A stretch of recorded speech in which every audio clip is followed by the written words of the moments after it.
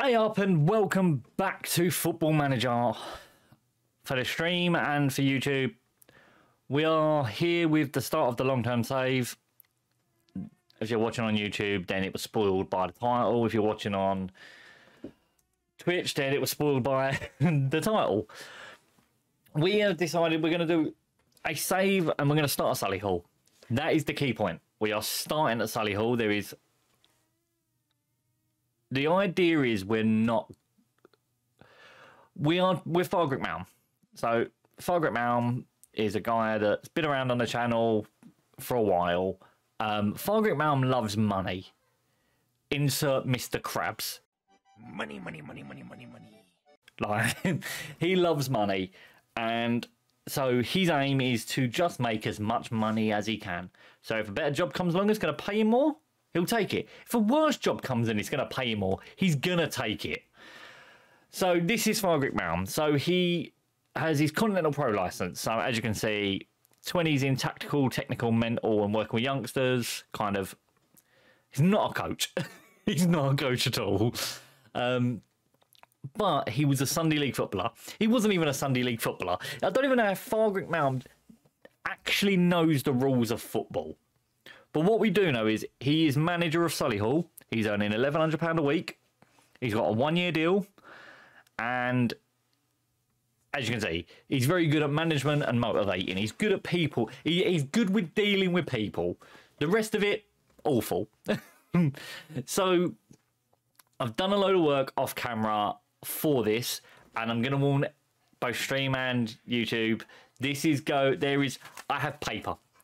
There is a lot of admin to go through. So let's just start with staffing situation. We've brought in a load of staff, so we'll get to them. Our under 21s is still lacking lots of staff. No one is interested in the job. But we have below average training facilities, great youth facilities, which is good. We rent the stadium and we pay 10% of our gate receipts. We have good academy coaching and above average youth recruitment. So bringing young players is great. And it's great for Fargrick because you know he loves money. So bring them youngsters in, sell them on for a profit. We have a senior affiliate, which is Birmingham City. We're predicted 6th. We were predicted before any transfers. Cohesion's poor. We have one team leader. We have no clauses to sell. We are 200 grand in debt and we're paying 5 grand a month. Our best player and our highest earning player is out all year with a viral infection. Projection is bad. Then we go to... So we had a relatively successful pre-season. If we just go to staff. So the staff that we brought in was... Head of Youth Development? No, we had that. Well, we brought in Joe McLaren, Paul Molesworth and as scouts, James Baum as a sports scientist, Sean Doherty as a chief scout, Ian Liversidge came in as a physio, Shane Nicholson came in as a fitness coach, Wes Brown came in as a coach, Jamie Bawley came in as a head of sports science, and then Dean Edwards came in as our under-18s manager, and we've got Gareth Thomas in as an under-18s. So that's 2 bits of paper done. So pre-season, let's just have a look at the schedule. So as you can see, we got 4 wins, a draw and a loss. And the draw and a loss came against 2 teams that are a lot better than us.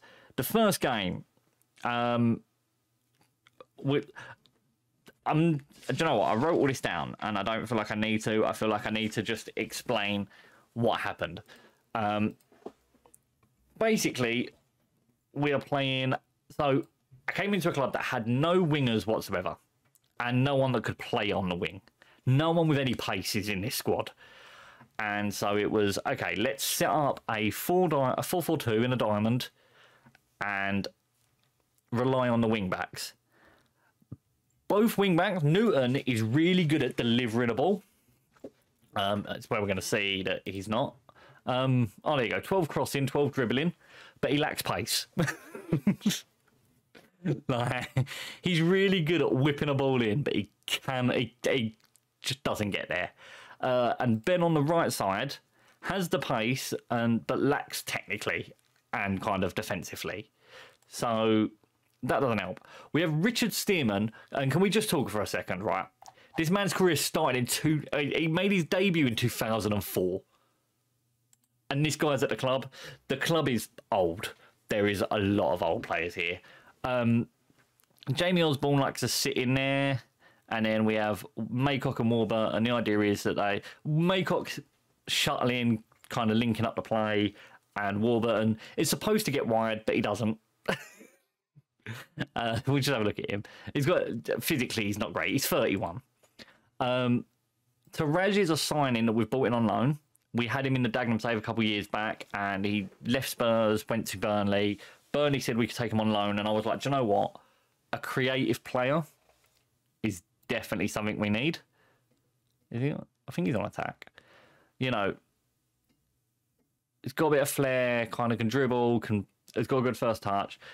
One of the other things was we needed numbers. We had 21 players in the squad. And then up front is... I've actually got it written down. Where is it? So, in pre-season, Osborne scored 1 goal, Taraj scored 3, Stearman got 1, Kajovi got 1, Simmons got 1, Warburton got 2, Kelly got 2, and Beck got 3. Josh Kelly is the key man. Oh my God, he's wanted. Wickham want him. Oh.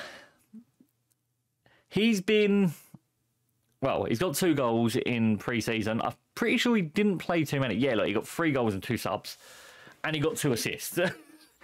He looks like he's going to be kind of the main guy to spearhead our attack.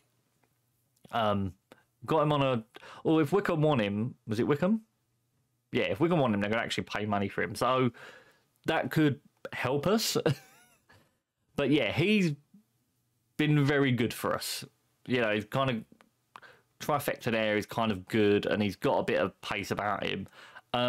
Beck is 29, 6'5".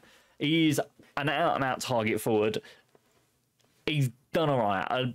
A lot of our best play through pre-season came from crosses to the back post from Ben to Beck, or kind of route one. If we go to transfers, there's been a few.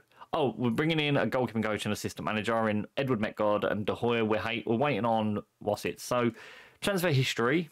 We came in here. So we've only brought 3 players in. So we've got Ronaldo Taraj.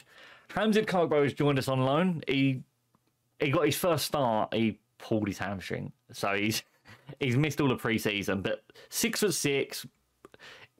We've actually agreed that he's going to be the advanced forward, which is probably questionable. He lacks a little bit. Oh, they've done him dirty for pace. Okay, he is an out-and-out target man. Yeah, he's an out-and-out target man. He's got done bad. But then he can also play as a poacher. So he's come in to what's it? And then we had 1 goalkeeper at the club. 1 goalkeeper, which is Simkin on loan. And I was not impressed with him. Just didn't feel like he was particularly... As you can see, he conceded 6 goals in 4 games in pre-season. So we brought in Alex Kovacevic on a free, 2.5-star current ability, 5-star potential. He's been good. He's saying he hasn't played any competitive matches, but I literally played him in the final 2 games. You know, more height in the team. And then on the outs, I don't think any of these are us. No, none of these are us.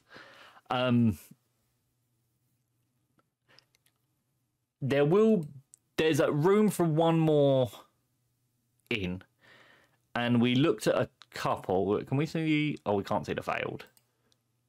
Damn it. So there was 2 that failed. So one was this guy, Callum Cisse. I'm going to offer him a trial. We agreed a contract with him, and he chose to come to us, but we fell into an issue with... We could afford his wages, but he had a wage rise based on games that he would have hit this season, and it would have taken him to about $2,000 a week, and I just can't afford it. And then the other one, oh, here he is. So we agreed a transfer, and we were going to pay real money for Oliver Shannonier. He's currently playing at Bala in Wales. And I wanted him, he wanted to come in as a backup, and I was very happy with that. And, you know, he's currently on 275. He came in asking for over £1,000 a week, and I was just like, that ain't happening. Like, for a backup, I can't give you £1,000 a week for a guy that, yeah, he's aggressive, but, like, there was just nothing there. I've got it on, right, it's unavailable. So we have some players, oh, we had a lot of trialists. Where's that bit of paper gone? So, these are the trialists that have already left. So, we had Kevin Lisby, who was brought in to kind of as a meme because it's Kevin Lisby, he's still going. Lee Freckleton, he wasn't good enough. Danny Simpson was good enough, but was too old, and right back isn't a position we're in dire need for. David Wheater, another meme. Nicky Maynard, lacked quality. Dean Parrott was too old. Dean Rance, when he did play, didn't play well. Lamine Sheriff, lacked the quality. Jamie Bowden, who's actually back on trial with us, doesn't believe we are financially capable of affording him. Kongosia Clay wasn't the right fit. Joe Doodoo just didn't fit either. Caleb Chukwameka, he wasn't needed. And Tino Quamino, we couldn't compete with the teams that were looking at him. So right now we have a few players on trial. I don't know who Richard Bryan is. I think we've just brought him in. We have Reece Bennett, used to play for Posh and Mansfield. Problem is, centre-back isn't a position we're screaming out for. Josh Harrop played a couple of games and looks really good. And the aim is to kind of keep him about all year and then look at trying to get him next season. This first season is going to be just survive. Kendra Simmons, he's done he got a goal in 2 appearances. I don't know if I feel like we're kind of all right for what's it. Jamie Bowden just looks insane for us, but yeah, no one's interested in him, but he doesn't want to negotiate with us. J. Neil Bennett, I'm hoping for the same thing. There's no one interested in him. I'm hoping he can stay around for a year, play in our under 18s, and then next summer I'll get him. Same as this guy, Kajovi. He looks insane for us. And then we've got Charles Hagan. Yeah, he didn't play. So let me just show you Sabara as well. Sabara would be very good in this team, but yeah, viral infection, 7 to 8 months. I googled it. He had some kind of heart complications in pre-season. Wouldn't negotiate ending his contract, and that's 1,300 quid a week we could really do with. But yeah, so as you can see, our squad, if we remove unavailable players, our squad is not big. No, why isn't it doing it? We have 22 men in this squad, plus 1 short-term injury. And our best players are Richard Stearman, James Clark, and Osborne, Owen Kelly, who's now wanted. So it's a worry. Realistically, we probably want to bring in another centre midfielder, and then I think that'll be our squad for the season. Financially, we're not in the greatest place. But yes, if we just go back, have a quick look at what's it.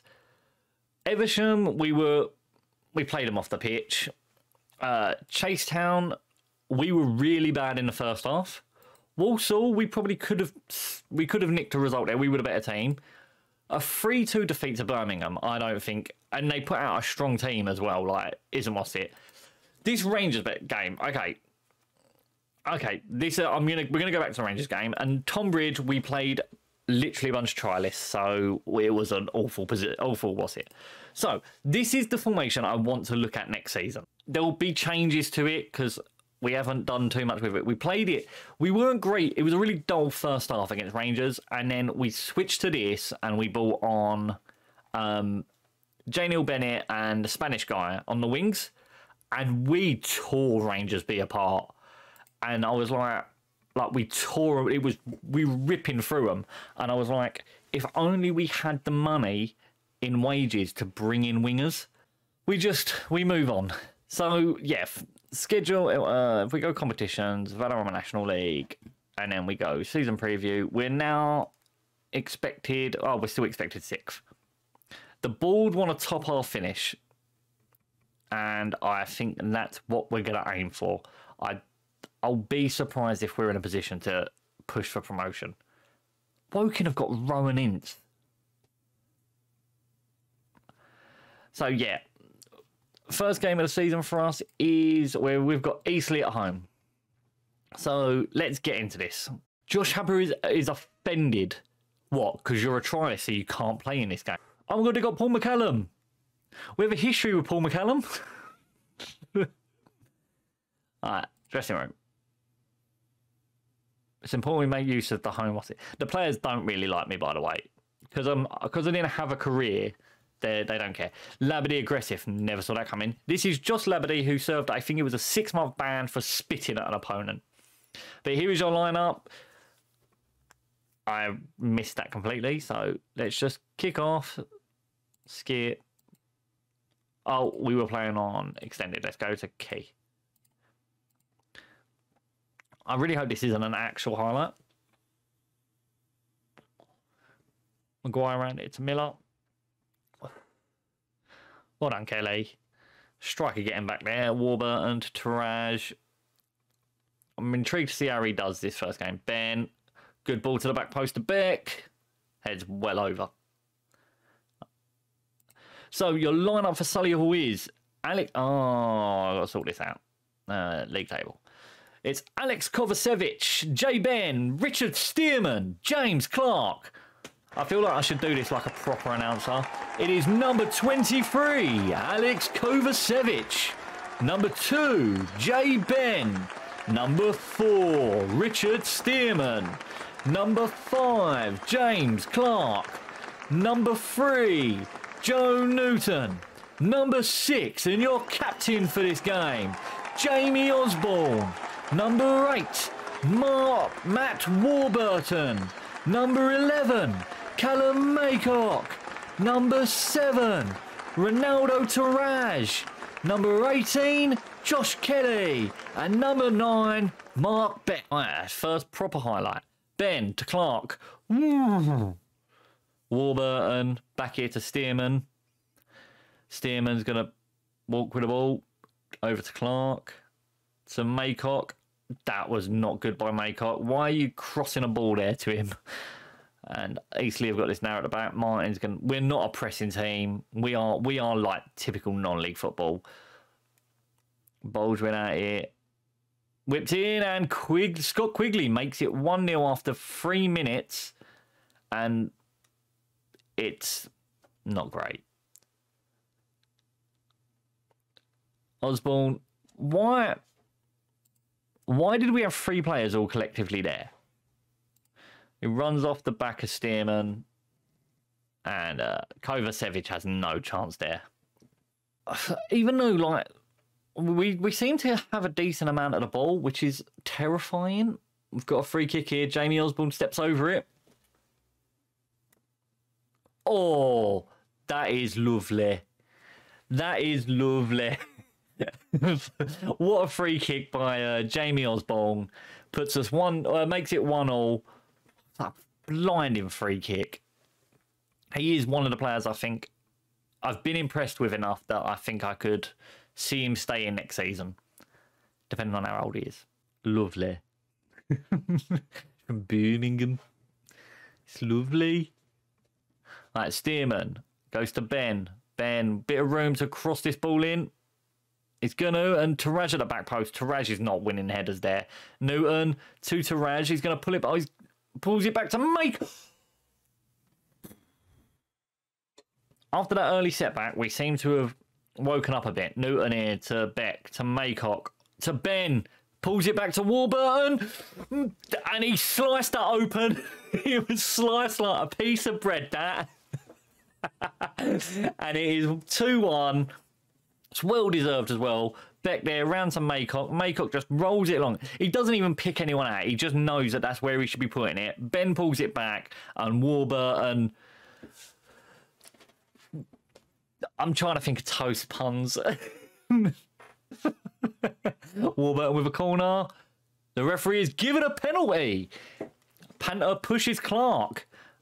I think Osborne takes our penalties. Or is it... That's Warburton. And he sends the keeper the wrong way. That's two for the two slices for him.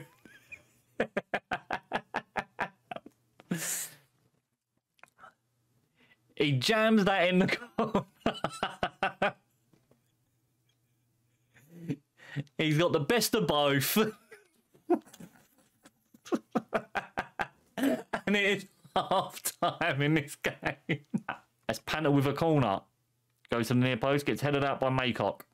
Panther picks up the loose ball. He's going to go here to Taylor to Martin. Here to Bolgwin. Missed the tackle. He's going to take on his man. Whips across in. Quigley. Kovacevic makes a good save. Richard Seaman, you are not like... What are you doing, Kovacevic? Oh, Beck is through. Oh, good save by McDonnell. Did it. Oh, headed out. Clark to Raj. Going to take on his man. Pulls it back to Maycock. And Callum Maycock makes it 4 to the Solihull. That was bloody lovely. It's going to be the running joke. It's my awful Brummie accent. The Reese is going to go, it ain't a Brummie accent, it's from Dudley. Taraj pulls it back. Maycock slides that in, well lubricated. Headed back out by Maycock. He may shoot. And Jake Taylor with another, makes it 4-2. It looks suspect from Kovacevic there. We head it out back to where it came from. Panther then gets it, lays it off to Taylor, just hits it, and hit with power. We won't judge Kovacevic too harshly for this. And they've made their final sub. We're going into stoppage time full time. We get a win. First game. Oh, that started so badly, but you know, a masterclass from Warburton. He had him on toast. So if you've enjoyed this episode, please make sure you smash that like button down below. And if you're new to the channel, hit that subscribe button for the journey that we're going on. If you're watching our stream, thank you very much for watching. I have been Justin, and you have had just enough.